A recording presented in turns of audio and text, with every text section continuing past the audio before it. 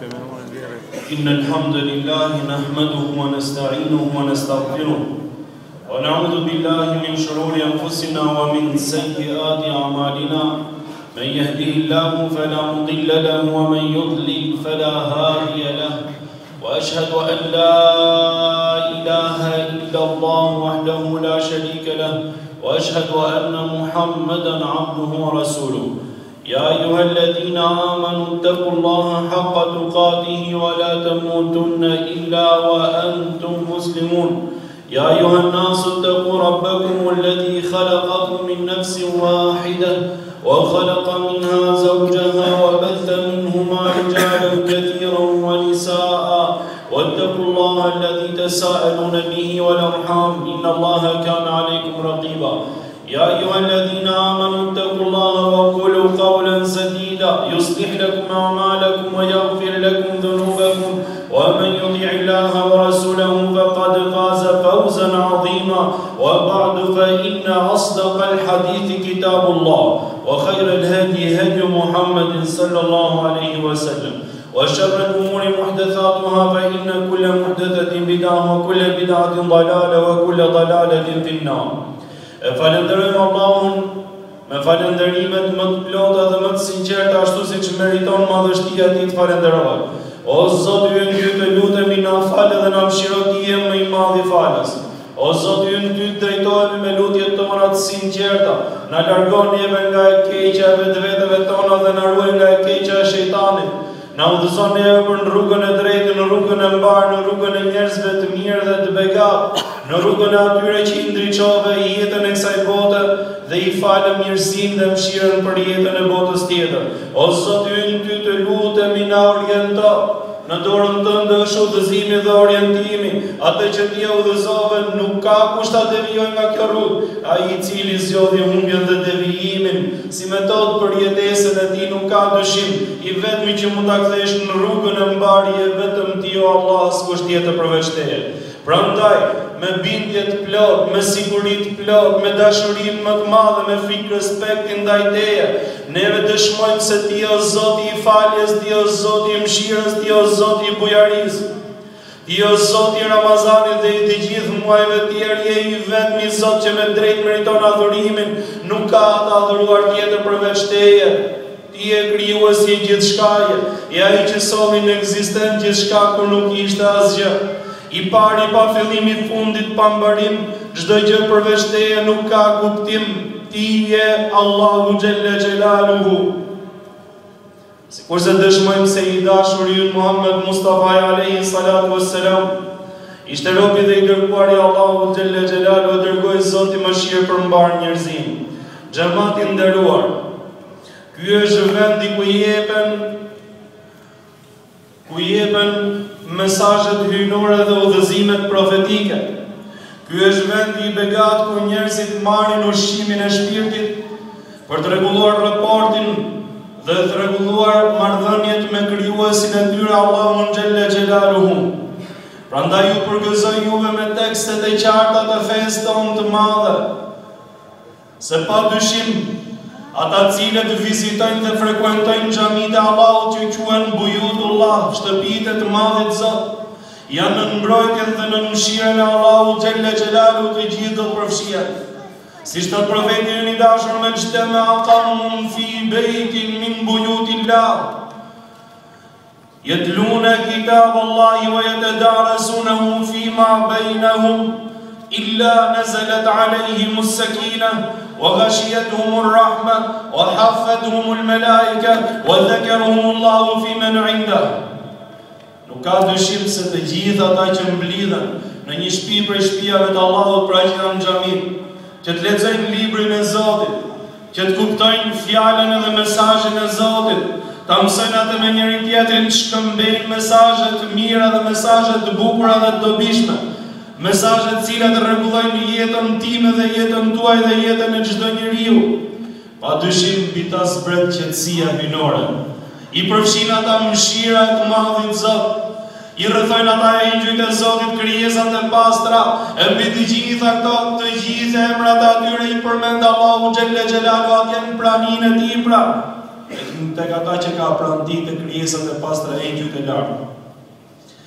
E kësaj mirësie i shtohet edhe një mirësi tjetër, mirësia e agjerimit, mirësia e kësaj vepre të madhe, mirësi mbi mirësi, nurun ala nur, dritë mbi dritë, të cilën ja mundson Allahu xhalla xhelaluhu të gjithë atyre që duan ta kenë pra Allahun në zemrën e tyre dhe në shpirtin e tyre.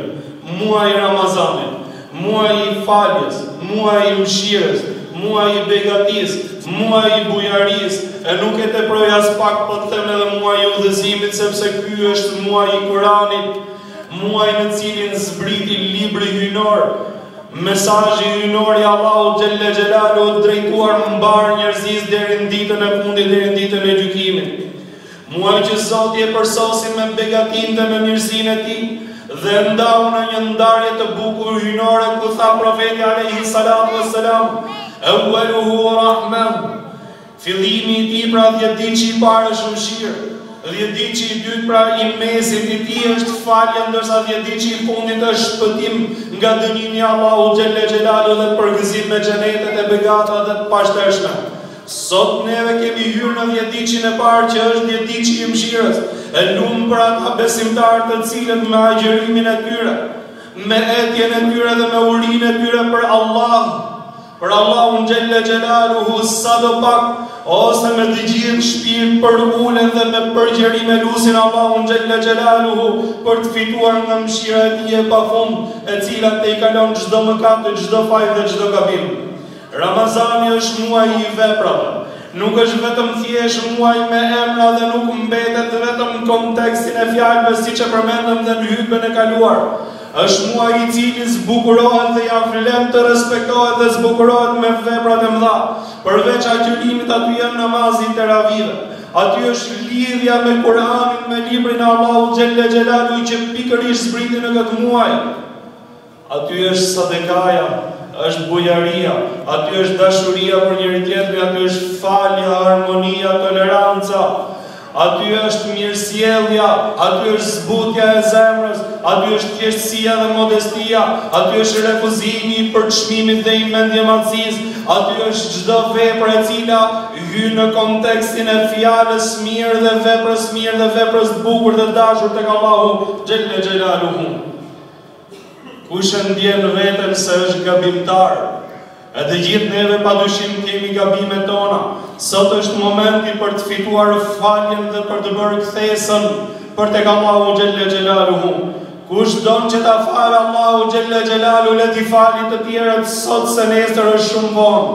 Kush don që t'i dhurojë Allahu xhalla xhelaluhu nga mirësia e tij e pafundme dhe nga begatitë e tij pa numërta, ai i cili ka në dorë khazainus samawati wal ard, depot e qiellit dhe tokës prej mirësisë, le t'i japi dhe të dhurojë nga ajo që i ka falë Allahu xhalla xhelaluhu, që Zoti t'i jashtoj sado pak qoftë ajo.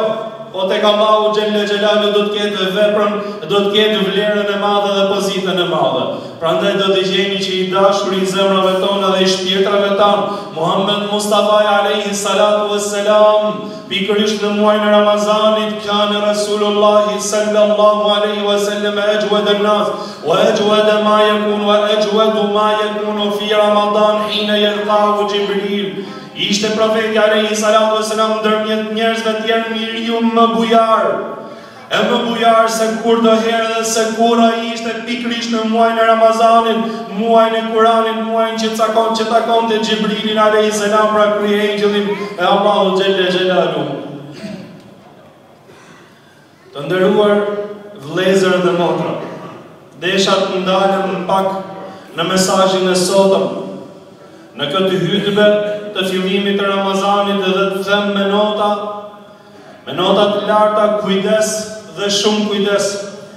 Agjerimin Allahu xhalla xhelaluhu, siç edhe e përmendëm xhuman e kaluar, nuk ja ka toleruar askujt tjetër, thoti la sawma fa innahu li wa ana ajzi bih. Agjerimi më përket mua dhe unë jap shpërblimin për të. Agjerimin, thot Allahu xhalla xhelaluhu, e dua të pastër, nuk dua që të përzihet me asgjë tjetër për atje dhe vetëm për Allah. i sinqert edhe të jetë i zhveshur nga veprat që ja ulin atij vlerat edhe ja ulin atij pozitën e lartë tek Allahu xhelle xhelaluhu. Pse ka vlera agjërimi? Sepse besimtari, ato gjëra të cilat janë të lejuara, ushqimin, pijen, marrëdhëniet intime me bashortin ose me bashortën, gjëra të cilat neve i kemi të lejuara në të gjithë ditët e vitit, besimtari i lën në formë sakrifice dhe në formë pra të një shfaqje që të një edukate dhe një morali shumë të lartë me Allahun xhelle xhelaluhu. Nuk ka kuptim që njeriu të lejë halalin akoma nuk ka lënë haramin. Nuk ka kuptim agjërimi i tij që ai largohet nga ushqimi dhe nga pija, ndërkohë që nga ana tjetër pra ai shkon edhe merr pasuri haram. Nuk ka kuptim që ai largohet nga bashortja e tij dhe nga ana tjetër pastaj hap syt te gratë e dynjas. Nuk ka kuptim që njeriu mundohet pra që të jetë shumë i rregullt me sjelljet e mira në këtë Ramazan, ndërkohë që akoma nuk ka lënë sjelljet e këqija, as sjelljet përçmuese. Ju lutem vlezer dhe motra muslimane, pastrojeni agjërimin nga gënjeshtra, pastrojeni agjërimin nga fjalët e pista, pastrojeni agjërimin nga mashtrimet edhe nga intrigat dhe tridhimet, pastrojeni agjërimin nga të hyrjet në hak ose shkelja të drejtës tjetrit, pastrojeni agjërimin nga përçmimi i tjerëve, nga kryelartësia, pastrojeni agjërimin nga mos pastrimi i zemrave edhe nga mos zbutja e zemrës. Pastrojeni agjërimin nga sharjet edhe nga ofendimet edhe nga fyrjet edhe nga përgojimet. Pastrojeni agjërimin nga të gjitha këto vepra dhe hiqte turpi më i madh që dalim neve me agjërim të cunguar gjatë gjithë ditës e bëjmë sakrificë neve për Allahun xhelle xhelaluhu kur vjen puna deri në ditën e gjykimit edhe shef agjërimin, ai agjërim që duhet të jetë dritë për ty, edhe agjërim që duhet të jetë ndërmjetësues për ty tek Allahu xhelle xhelaluhu, e që agjërimi jo vetëm të ka përdorë edhe me çup për në xhenetet e begata, por sa të vjen edhe të ka prej fytyrë dhe të thotë si ka mundësi o rob Allahut, qofshi shkatruam si më shkatrove ti mu, edhe ti nuk më ndriqove mu si që më ndriqove Allahu xhelle xhelaluhu, si që më deshi Zoti i gjithësisë, po më letë të cungum edhe të shkatrum edhe të rënum si agjërim edhe si vepër. Nuk evitove falje në Allahut xhelle xhelaluhu. Prandaj profeti alayhi salatu wassalam thot, sa agjërues nuk fitojnë nga agjërimi i tyre vetëm se eten edhe urin. Sa agjërues nuk fitojnë nga agjërimi i tyre vetëm se lodhin edhe raskapitjen. Men lam yada qawla az-zuri wal 'amala bihi falaysa lillahi hajatun fi an yada ta'amahu wa sharabahu. Në hadithin tjetër thot, ai i cili nuk lën thënjet e pista, veprat e pista dhe të ulta, nuk ka nevojë Allahu xhelle xhelaluhu për agjërimin e tij, është duke lënë pijen edhe ushqimin, gjëra që i ka të lejuara. Ndërkohë që nuk ka lënë ato që e mërzit Allahu xhelle xhelaluhu edhe është ndaluar. Pra zbukurojeni agjërimin tuaj me veprat e mëdha, me veprat e bujarisë, me veprat e mirësisë, me veprat e faljes, me veprat që tregojnë zemër të madhe dhe tregojnë dinjitet, edhe jo veprat cilat janë të ulta, edhe do të shëmtonin gjithçka tjetër përveç agjërimit. Ai lut Allahun xhelle xhelaluhu na falë dhe na mëshiroj. Amin.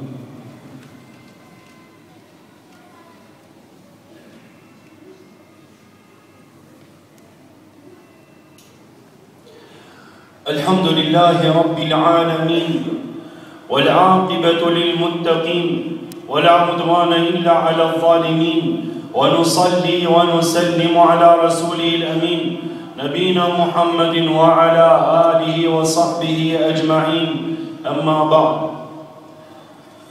O Zoti ynë ty të lutemi, na falë dhe na mëshiro tek ti kemi shpresa.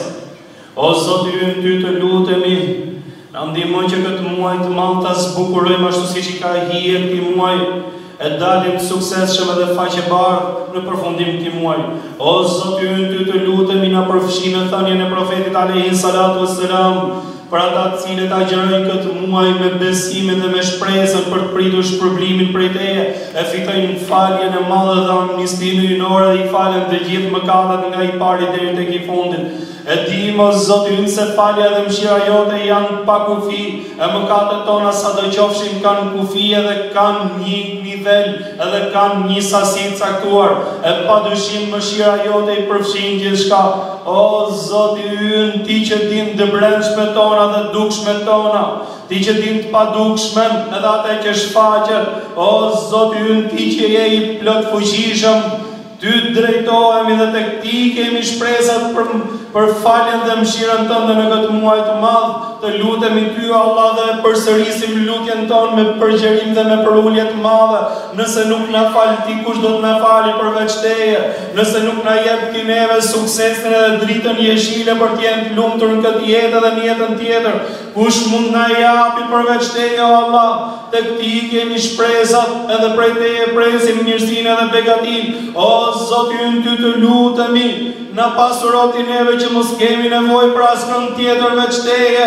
O Zoti ynë, Ty të lutemi, na ruaj dinjitetin ton, na ruaj neve nga mëkati, nga e keqja, nga ato gjëra të cilat na shëmtojnë neve këtë jetë dhe jetën tjetër, e na bëjnë neve pasqyrë të bukur kësaj feje të madhe, kësaj feje të shëndritshme. Na i shëndrit neve zemrat tona, shpirtrat tona, mendjet tona. Na dashuro dhe na vllazëro me njëri tjetrin, o Allah. Dorën tënde është gjithçka. Ti je ai që posedon, Ti je ai që ngren edhe je ai që ul, Ti je ai që jep edhe ai që je, edhe ai që merr. O Zoti ynë, Ty të lutemi, na lidh neve këtë muaj të madh me Kur'anin famlar. Lidhi zemrat tona dhe mbushi zbrastinat edhe hapësirat boshe me dritën edhe me begatinë tënde, o Allah. Padyshim Ti je më i madhi, Ti je ai i cili dëgjon gjithçka dhe Ti je ai që i përgjigjesh lutjeve tona. Elus Allahun Xhallaluhu, të nderuar vlezer dhe motra, që t'ju fali mirësim mbi mirësim, edhe t'ju ashtoj begatinë edhe më shumë, dhe këtë minuta në këtë xhami prej xhamive të Allahut Xhallaluhu që neve i kaluam së bashku, duke dëgjuar fjalën e Allahut dhe porosinë profetike, juve t'ju akompensoj me mirësi të madhe në jetën tuaj, në pasurinë tuaj, fëmijët tuaj, edhe në gjithçka, pra në çdo aspekt që është në dobi edhe në të mirën tuaj, si në këtë jetë, pashtu edhe në jetën tjetër. Elus Allahun Xhallaluhu që siç na bashkoi për mirë tu, gjithmonë na mbledhi vetëm për qëllime të mira dhe për vepra të mira, e gjithashtu na mbledhi gjithë së bashku në xhenetet e begata, atje pranë Ti dhe pranë profetit ton dashur Muhamedit alayhi salatu wassalam. Jepni dhe tregoni bujarën këtë muaj të madh, kur mos u tregoni kopraca dhe kur mos u tregoni dorë shtrënguar, mos mendoni se Allahu Xhallaluhu nuk i din sadekat dhe nuk i din kontributet e juaja. Shifni xhamit e Allahu Xhallaluhu, shifni jetimët, shifni të varfrit këtë muaj, në këtë muaj që neve agjerojmë dhe shohim se çfarë do të thonë me të nejtë barku pa bukë. Duhet me mirë, duhet me kuptua dhe duhet me ndjerë edhe ate që vujnë ata cilët nuk mushin do të barkun me bukë. Bëni dua për ata cilët janë smur prej vlezërve tanë dhe prej fëmijëve të vlezërve tanë, edhe që Allahu Xhallaluhu t'i japi shëndet plot, edhe t'i japi çdo mirësi muslimanëve dhe muslimaneve. Elus Allahun Xhallaluhu që juve t'ju faljet një mshiroj bashkë me ju edhe mua. Ela inna ahsana al-kalami wa ablagha an-nizam kalamullahi al-maliki al-azizi al-allam kama qala tabaraka wa ta'ala fi al-kalam wa idha quriya al-Qur'an fastami'u lahu wa ansitu la'allakum turhamun. A'udhu billahi minash shaitanir rajim. Bismillahir rahmanir rahim. Inna Allaha ya'muru bil 'adli wal ihsani wa ita'i dhil qurba wa yanha 'anil fahsha'i wal munkari wal baghi ya'idukum la'allakum tadhakkarun wa aqimis salah. Ju uroj dhe një herë agjerim të lehtë dhe të pranuar tek Allahu Xhallaluhu, Zoti ju nderoj.